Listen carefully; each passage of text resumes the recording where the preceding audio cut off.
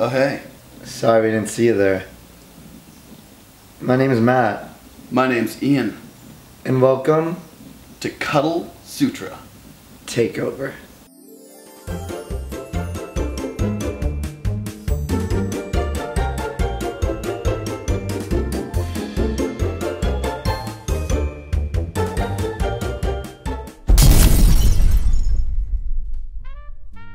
So today we're filling in for Melissa and Rachel because we are bros, and today is all about bros cuddling. We're here to step outside of that weird zone that people are so afraid to get into and show you that it's alright if bros cuddle. Yeah.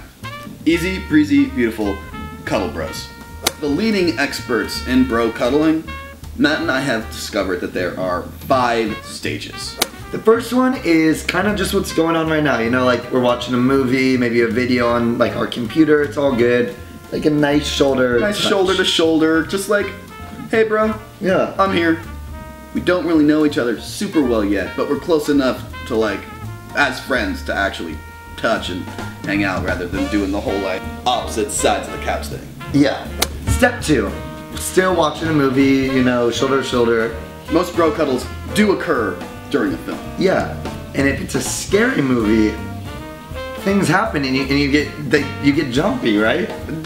I don't know about you, but Friday the 13th definitely does get some big old jump scares out of me. Yeah. Step 3 comes after the movie. You just finished watching, probably exhausted. It's done, it's late, it's time to go to bed. But you know how far your house is and you know how drunk you are? That's not happening. Yeah, so you look around the space, you realize, you know what, we're gonna have to share this open space. So you just kind of lay down, back to back, still being like, yo, I'm here, you're my man, but no like spoonings going on. Step 4. It's kind of just the opposite of step 3. Instead of facing back to back, just face front to front. This one usually occurs like in the middle of the night, usually when you're still asleep, and then you wake up and it's like, oh, how you doing, we're facing each other, like good morning, and then maybe you flip back over to the other side, but like you acknowledge that that had happened. Because you know what, at this point in your friendship, you're probably close enough that it's not weird to be like facing your bro while you're asleep. Yeah. Step 5 is gonna take a little bit of a different turn. Because sometimes you just have a really rough emotional day and you just need to talk to somebody about it. So you just simply lay down, like maybe on the ground on your bro's stomach, and just kind of let it all out. Yeah. It's like one of those exercises where a bunch of people make a chain where one head is on a person's stomach and then someone else is on theirs, and it's a very relaxing, like, opening way. And it's nice because it's hard for a lot of guys to be emotional, and it's hard for a lot of guys to be vulnerable. And this way there is the contact of having someone there for you, but you don't even have to like look at them. It's just knowing that they're there and having someone to chat with. And there you have it. Those are the 5 stages of bro cuddling.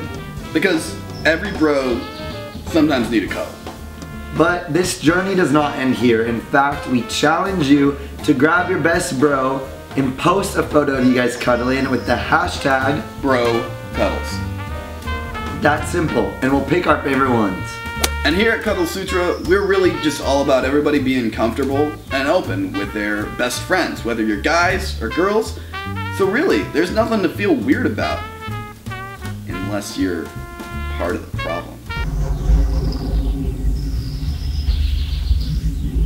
This has been Cuddle Sutra. I am Ian Hyland. I'm Matt Peterson. We'll cuddle you later. On. Oh.